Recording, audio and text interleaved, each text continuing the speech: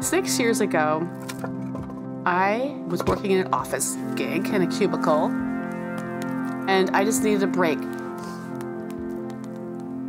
I just have to get away and clear my head. All right, come on. Took 6 months off work. I thought, where can I go? I chose to take a 5-month solo trek across South America. There were so many scary moments that I pushed myself through, and doing that, I think now I can basically do anything. I was inspired from my Patagonia trip. The tour guides are so driven to not leave anything behind. Like they would pick up cigarette butts and put them in their shoelaces. It was so pristine there, and they were so proud of their environment to take care of it. I came back reverberating in my mind, like, that is possible. Come on, Stella. Come on, let's go.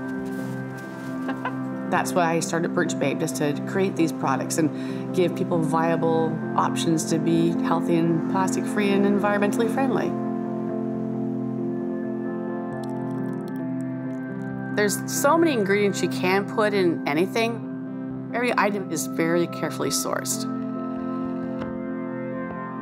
We use really high quality cocoa butter and shea butter, rosehip oil, avocado oil. Working at Birch Babe with my daughters is just a dream come true. We scream at each other every day, and then we say, I love you at the end of the phone call.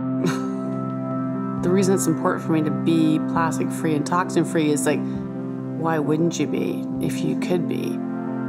We want Birch Babe to be that go-to company for sustainable, savvy consumers. My name is Debbie Alger, and I'm the founder of Birch Babe.